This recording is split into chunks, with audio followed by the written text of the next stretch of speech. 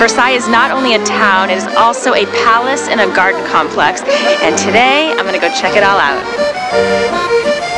I'm in the Garden of Versailles right now, and this place is gigantic. There are over 15 of these huge fountains.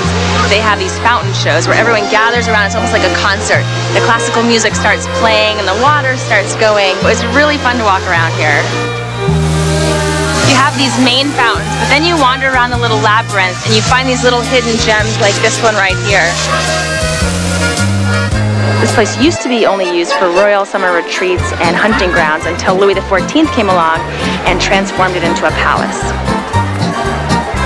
The palace has over 100 rooms. Each room is like a masterpiece. You walk in and there are paintings covering the ceilings and the walls of each room.